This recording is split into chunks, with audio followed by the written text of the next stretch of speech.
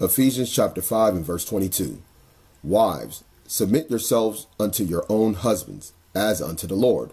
For the husband is the head of the wife, even as Christ is the head of the church, and he is the Savior of the body. Therefore, as the church is subject unto Christ, so let the wives be subject to their own husbands in everything. Husbands, love your wives, even as Christ also loved the church, and gave himself for it, that he might sanctify and cleanse it with the washing of water by the word, that he might present it to himself a glorious church, not having spot or wrinkle or any such thing, but that it should be holy and without blemish. So ought men to love their wives as their own bodies. He that loveth his wife loveth himself. Shalom, brothers and sisters. This is your brother Hawayala. I want to give all glory and praises to our Heavenly Father Yahweh. In the name of our Lord and Savior Yahweh Shai, grace and mercy be abound to the hopeful elect scattered throughout the four corners of the earth that are waiting on the second coming of our Lord and Savior Yahweh Shai HaMashiach.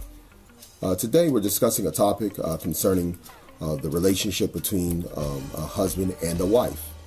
And basically, as we have read right here, the relationship between a husband and a wife is likened unto the relationship between Mashiach and the church. And so what we're going to do is we're going to look into what the man is expected to do within a marriage and what the woman is expected to do within a marriage. And so what we're going to do, we're going to go ahead and start off with that first verse in verse 22. It says, wives, submit yourselves unto your own husbands as unto the Lord. Okay, so a woman is to submit herself to her husband. Okay, in fact, as we go to verse 24, it says, therefore, as the church is subject unto Christ, so let the wives be to their own husbands in everything. Okay, so there should be submitting, okay, to their own husbands in everything. Okay, just like the church is submit to Mashiach in everything. Okay, now what we're going to do, we're going to go ahead and look at the word there for submit. There also submit and subject are the same words in the blue letter. So that word there is a Strong's G 5293, which is hupatasso. And you're going to see what it says. As you see the usage in the King James, it says to put under, to be subject unto, be subject to, submit oneself to, be in subjection unto, to put in subjection under.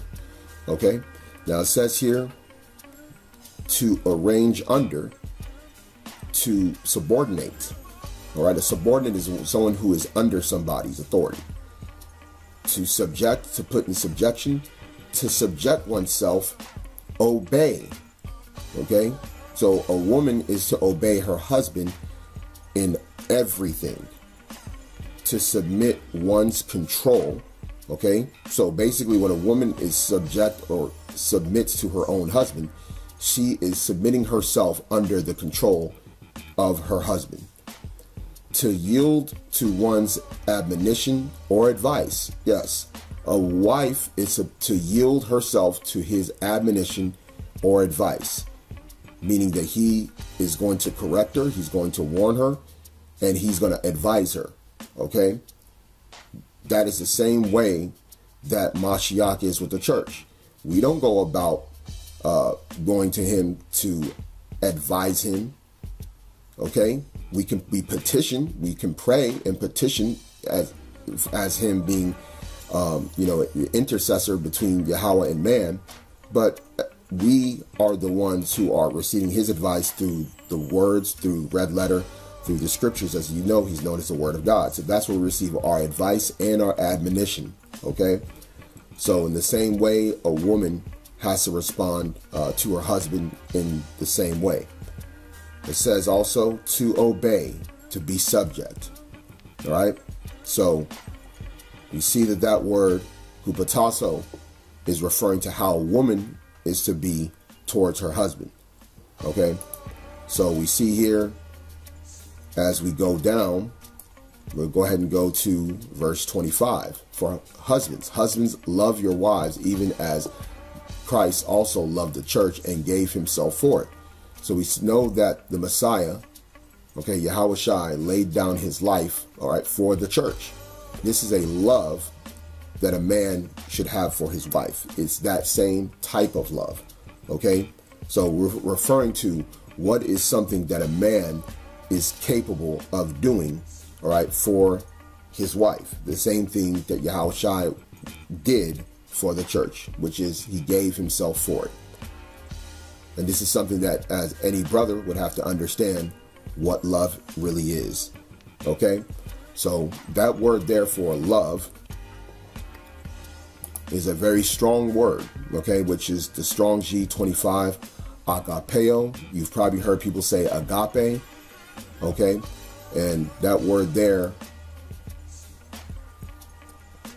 it says love 135 times, beloved. Okay, so this word is frequently used throughout the New Testament, and it's a very strong word when you go through its usage, that this is a high level emotion, the type that one would have that would make them lay down their life. Same way in this, a man ought to love his wife the same way. And it says here in the outline of the biblical usage of persons, to welcome, to entertain, to be fond of, to love dearly of things, to be well pleased, to be contended at or with a thing. Okay, so to love dearly, to lay down his life, that is a deep expression, or the highest expression of love. Okay, now let's go ahead and go back. So just again to reiterate, husbands, love your wives, even as Christ also loved the church and gave himself for it. Now what we're going to do, we're going to go ahead and go to Colossians 3:18. Wives, submit yourselves unto your own husbands, as it is fit in the Lord. Okay, now that word there again for submit is hupotasso, the same one we read before, that a woman should submit herself to her own husband. Now what we're noticing is that there's a pattern. A man doesn't submit himself to his wife. Okay, because guess what? Mashiach does not submit himself to the church. A woman is to submit herself to her husband in everything. Okay, and this is something that sisters also have to understand if they're planning on being married. If you're not ready to be subject, to submit, to obey your husband in everything, then you'll probably have to reconsider whether or not you're ready for marriage. And likewise with a man, if you're not ready to love, or you don't have the type of love for the woman that you would want to be your wife, in which you would be willing to go as far as laying down your life if the time came for you to put yourself on the line, then you might have to reconsider being a husband. Okay, so verse 19, husbands, love your wives and be not bitter against them. And that same word for love is the same word agapeo, okay, which is to dearly love, to truly love. As we've seen, that word for agapeo was used 135 times. One of the most frequent words that are used in the New Testament is agapeo, all right, the Strong's G25.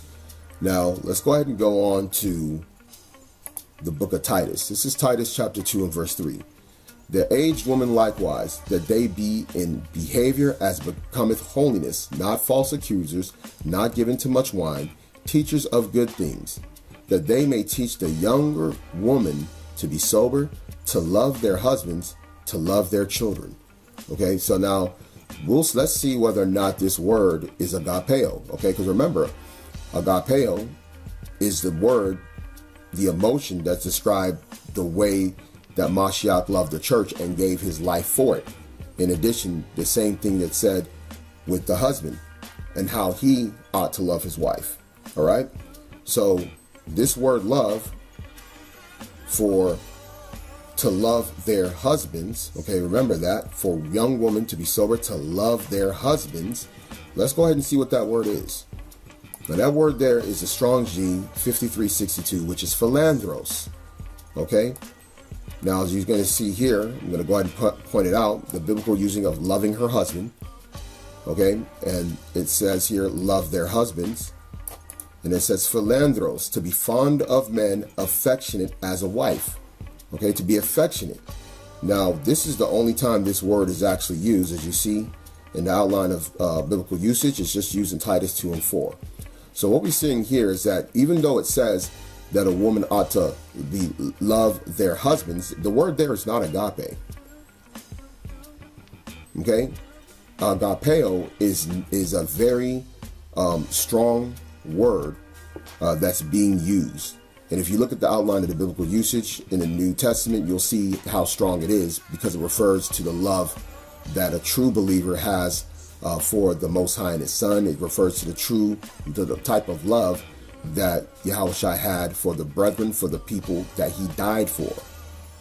It's also used as the type of love that one should have if they're a true believer.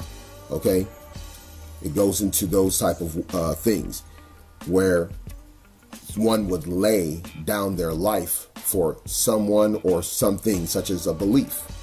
Okay, so it's a very strong word. However, philandros is not that strong of an emotion. And what we're going to do for that sake to prove that, we're going to look at the compound word of philandros. All right, so it is the root word of two different words. All right, now we'll go into this one first.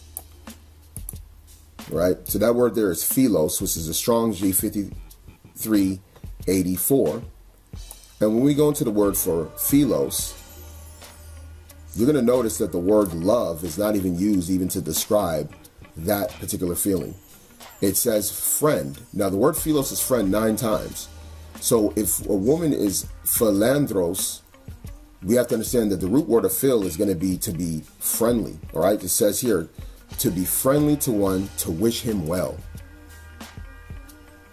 So a woman is not required to have agape love for her man. She's required to basically have philandros, okay, which we'll get into the other part of the compound word. So it says here to be friendly to one, to wish him well. You as a woman should want the best for your husband, meaning you should wish him well, meaning you should desire him to have good health. You should desire to him to be successful in his endeavors. You should desire for him to be able to be safe and to make it home back safely when he goes back to work or comes back. You should also be treating him friendly as well. All right. So basically showing a level of affection towards him. All right. So it says here again, a friend, an associate, he who associates familiarity with one. So you got to become familiar with him. You got to become his companion. Okay? And that's what it means. When you go into this, the Strong's definition, it says properly dear, i.e. a friend, actively fond, to be friendly. Okay?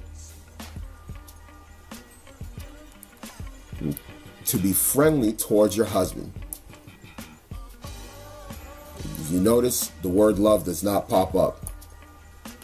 Now, that doesn't mean a woman that has a husband that she's being friendly towards, that doesn't mean that she doesn't have a strong emotion towards her husband, but to expect it to be, according to what we've read so far, agapeo type of love, that would not be the case, as we see in the scriptures. And that's okay. Understand this as a man. You're a vessel of great love as a man. And that's how the Most High made you. Okay? And you can't be, you can't be upset about that a woman is made differently. It's all about reciprocity. And that's how the Most High made both sides to basically, be towards each other. And that's okay, because the kind of submission that a woman has to have towards you is what's required in the scriptures, as it says that the church has to have towards Mashiach. All right, so let's go ahead and go back to the compound word, so that way, just for the sake of truth, that we understand the philandros. What is the other side of philandros? So the other side, okay, is aner, Okay. And as you see, they also have a primary root word, which says man, but we'll go ahead and go down and just see what it means. And it says, with reference to sex of a husband, of a male, of a husband, or betrothed or future husband. Okay, with reference to age, to distinguish an adult man from a boy, any male used generically of a group of both men and women. And so basically just means to be fond of her husband, okay? So to be fond of, okay, philo, to be fond of her husband, okay? To be a companion, to be friendly towards. All right, so let's go ahead and go back just to that Titus 2 and 4 again. When we read that, it says that they may teach the young woman to be sober, to love their husbands.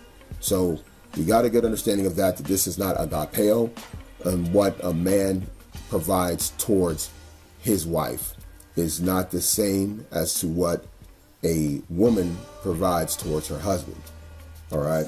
So that right there should kind of balance out everything that brothers have been wondering concerning, you know, how a woman loves and how a man loves. And we know that through these scriptures that we see that there's an authoritative, protective type of love that a man has for his wife. And there's a submissive type of love, which we're using the term love loosely, because the term we're using in this case with a woman towards her husband is philandros, which is to be friendly towards. Okay. And so, and that's something that a woman has to show and exhibit in her dealings with her husband and as she is obeying and submitting to him. So let's go ahead and go on to Ephesians. So we're going to go, this is back at Ephesians chapter 5. Let's go down all the way at the bottom at verse 33. So it says, nevertheless, let every one of you in particular so love his wife, even as himself, and the wife see that she reverence her husband. We see that when we look at the church, the love that Mashiach has for the church is great. When we look at that, we have to ask ourselves, going back to up to this. Okay? The subjection. Therefore, as the church is subject unto Mashiach or Christ, so let the wives be to their own husbands in everything. And we know that Mashiach is not subject to the church. He's definitely not. Okay, now, verse 25, husbands, love your wives, even as Christ also loved the church and gave himself for it. So that means that a woman cannot love her husband the same way that Mashiach loves the church. That type of thinking is actually incorrect, and that is not scripturally sound. So don't expect or even think that your woman will quote unquote love you the same way as the same way that Mashiach loved the church. Okay, so there's authoritative and there's submissive action that is going on between the two sides, whether we're talking about the Mashiach and the church or husband and the wife. All right, so now as we go on, and it says, and the wife see that she reverence her husband. Okay, let's see. This same reverence that a wife would have for her husband is the same reverence that the church will have for Mashiach. So let's go into look into that word for reverence. Now that word there for reverence is phobeo, which the word you're familiar with is the word phobia. So basically, Paul wrote in Ephesians 5 and 33 that a woman ought to have phobia for her husband. Okay? Now, we're going to go ahead and read this. Look at the usage. 62 times, fear. 23 times, afraid. 5 times, be afraid of. 1 time, reverence. It says to put to flight by, terrifying, to put to flight, to flee. To fear, to be afraid of. So yeah, a wife ought to have a healthy fear of her husband. That's no difference in the church having a healthy fear of Mashiach. Why? Because guess what? Mashiach is going to judge the living and the dead. So we have to, as a body, as a church, we have to have a healthy fear of Mashiach. And guess what? A woman ought to have a healthy fear and reverence for her husband. Okay, and I said healthy for a reason. But you know, growing up as a kid, you know how it felt like if you did something wrong and daddy was coming home. You knew you had to do things a certain way. And guess what? That's a healthy type of fear in the household that a child should have towards their authority figure that they're subject unto, right? Just like if you go to work, you got to do things a certain way out of fear, reverence, that supervisor or manager that you're subject unto would be displeased with you. Okay? So when you go here, we'll go ahead and just read it for truth's sake, the rest of these parts. It says, to be struck with fear, to be seized with alarm, of those startled by strange sights or occurrences, or of those struck with amazement. To fear, be afraid of. To fear, okay, i.e. to hesitate. Okay, hey, let me make sure I'm doing the right thing. That's how a wife should be moving, in fear and reverence of wanting to do the right things by her husband. This is a man that I need to fear. He has authority and power over me. This is a healthy thing. Okay? This is what makes a woman who feels this way about you and is philandros, fond of you, friendly towards you. She's also going to have a reverence towards you as well. All right? She's not going to be challenging your authority. She's not going to be talking back. The church can't talk back to Mashiach. The church can't curse him out and disrespect him. Neither should a wife do that to her husband. To reverence, venerate, to treat with deference or reverential obedience. Okay? Go down to Strong's definition. To be alarmed, to be in awe, to revere, afraid, fear. Now, for the sake of truth, we know that the word there is phobeo. Okay, you know, heard about the word phobia, which goes back to the word, what we know in English is fear. Let's go ahead and go into this word for reverence. Okay, so we're going to look at the etymology line concerning the word reverence. It says here, honor, respect, deference, esteemed, heightened by awe. Respect, awe. To stand in awe of respect, honor, fear, to be afraid of. To stand in awe of fear, respect. Okay?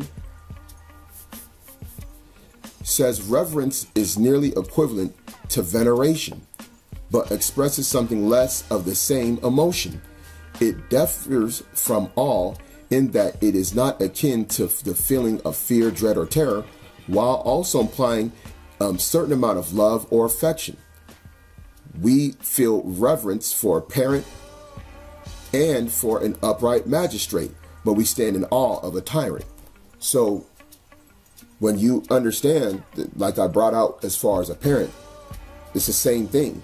When you're a child, when you were like 5 years old, elementary, middle school, you knew if you did bad at school, you had bad grades, you got in trouble at school, you came back home and you were in fear.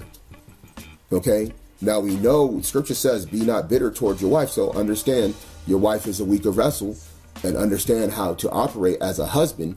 And when she does make a mistake or makes a misstep. Okay? But as far as a woman having reverence towards her husband and basically having that healthy fear, having that healthy respect for him, that's something that's required of her to do. And I'll say this, if you're a brother that has a fear of reverence and awe for your wife, that is out of order. If you are in your house and you can't do certain things, okay, that are not against the scriptures, or you can't say certain things that you want to have done out of fear that your wife will get angry, upset at you, all right, will take things away from you, then you are not operating as a proper head. Because when we're in this thing, we know that there is no way that in like manner would Mashiach be afraid of the church. So hopefully this was edifying. And again, I want to give all glory and praises to our Heavenly Father Yahweh. In the name of our Lord and Savior Yahweh Shai, grace and mercy be bound to the hopeful elect scattered throughout the four corners of the earth. Shalom.